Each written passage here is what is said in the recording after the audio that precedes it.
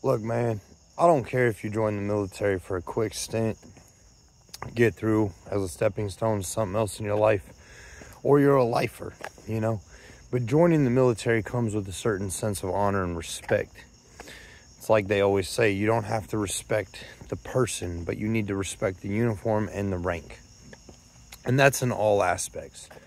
So if you're one of these people, these military personnel, that is okay taking part in an affair with a married woman, especially one that's married to another military person, you're a punk bitch and you don't deserve to wear the uniform.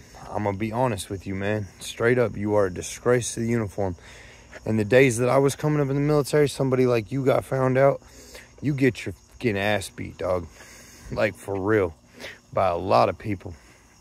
I got brothers that aren't alive anymore because of shit like that. It's serious, homie. And you come trying to destroy a person's family and their life, you're a coward ass bitch. And I've seen a few of them recently, and it's hilarious, man.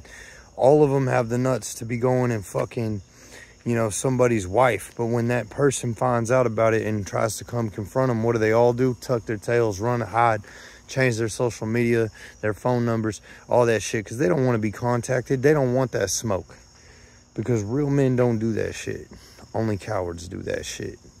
So when you look in the mirror for the rest of your life and you're one of these people, that's what you get to know, is that you're a fucking coward.